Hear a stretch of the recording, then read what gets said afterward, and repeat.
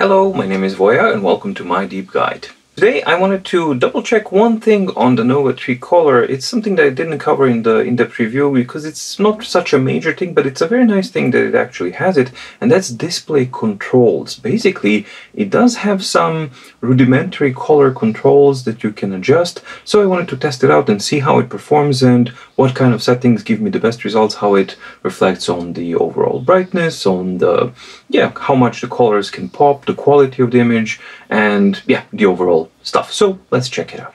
Alright, so I'm going to be checking out the display controls, mainly for the color performance, because that's a big addition as well, the ability to actually control the display panel on the Nova 3 at the moment, but more importantly on the Kaleido platform. So this is basically the default setting. You will get it in the display control, and you can always reset to default using this key here. And by default, its color contrast is at 20, saturation is at 40, and brightness is at 0. And that looks like this, for example. I'm just gonna slide through a couple of pages. And I'm checking out the ghosting and the sharpness of the color and just how nice the colors look like. Okay, so now let's adjust a little bit and let's increase the saturation a lot, a little bit of contrast until it starts being too dark. So let's try at 40 and brighten up the colors a little bit. Let's see. Don't get too much brightening up as far as I can see. There's some, but it actually just turns into a bit more pale. So I'll just leave the color brightness there, maybe at 1 for this combination. So we're testing out color contrast 40, saturation 100, and brightness at 1. And yeah, the colors do tend to pop out a little bit more, which is definitely interesting to see, but so does the ghosting. So more color contrast you have, more ghosting you will have as well. Yeah, definitely more ghosting, and especially here with the text pages and everything. So of course when you clean it up, then it looks way nicer, especially this clash between blue or cyan color and the green. It's usually difficult to differentiate because they're very close on the color wheel. But yeah, it's able to kind of deal with it in a nice way. Now let's try the opposite. I like this image here because we have nice contrasts here. So I'm gonna stay here while adjusting to kind of see. If you go more than 40, everything will just kind of break as far as color contrast go. So I'm just gonna move the color contrast down to 0, increase saturation to 100.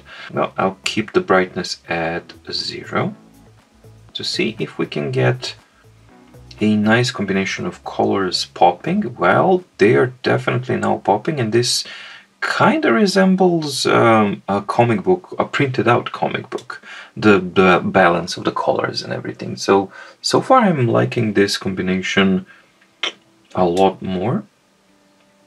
The ghosting is still quite prevalent, maybe a bit more contrast because it's a bit too dark. Let's try the 20 that was there at the beginning. Okay, refresh, a bit better.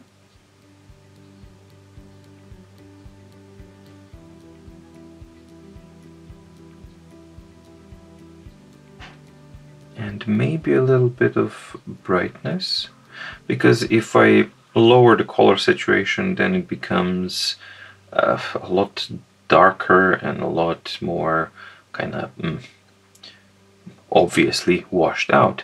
But we can try and maybe increase the brightness a little bit, or all the way, and see what we get. A very small difference, but yeah, you get a bit more of a washed out type of a look, but the ghosting is still there, very prevalent.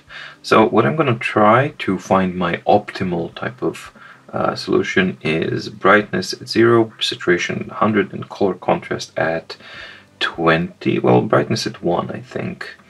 And let's see now, what do we get? Yeah, this is now looking fine. Let's zoom in. So the settings that I think I'm going to be kind of settling down on are color contrast 20, saturation at 100, and color brightness at 1. Okay. And that looks like this.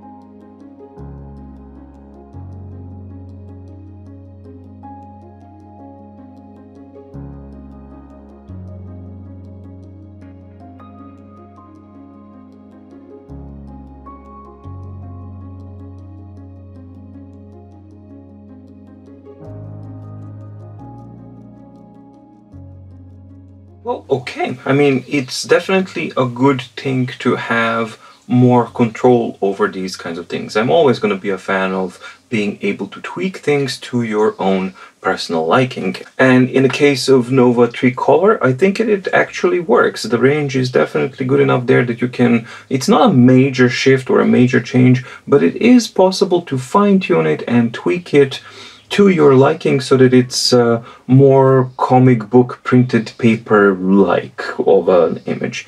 It's you got to be careful with the contrast and the brightness relationship, because that will definitely have an impact on how severe the ghosting will be. But overall, I think it's a very, very cool thing to have on the platform, that you're able to tweak it and improve it just a little bit or customize it to your personal preferences. I hope you liked the video. If you did, please like and subscribe and ding the notification bell to get notified when new videos on My Deep Guide are coming out. Thank you so much for watching and for the support. Stay safe, stay healthy, and see you in the next video. Bye!